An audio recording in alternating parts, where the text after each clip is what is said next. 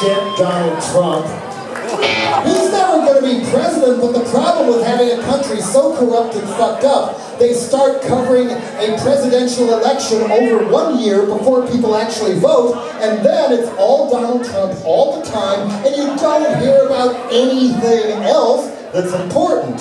Yeah, but, you know, he spends $400,000 a year on his hair. And I was thinking, you know, I would do one of those what would Jello do YouTube blogs and offer $10,000 I don't have to the first person who goes and messes up his hair, but a lawyer told me no, Trump would probably sue my ass, and that's the last thing I need. And he'll have to get off the stage too.